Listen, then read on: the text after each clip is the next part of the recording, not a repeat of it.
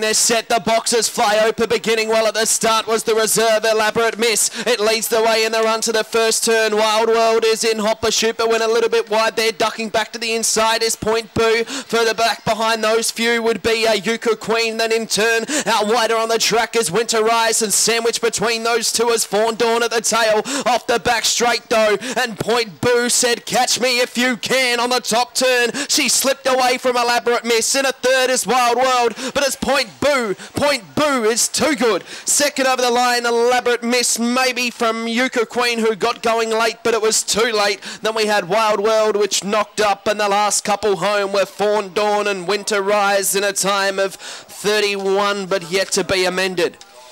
Point Boo, too good there for Monty Wilson at $4.20 and $2.10. 30 and 99 is the time. 30 and 99. And the one, Point Boo, takes it out. Having just its third start, and it's been a gradual improver at each run.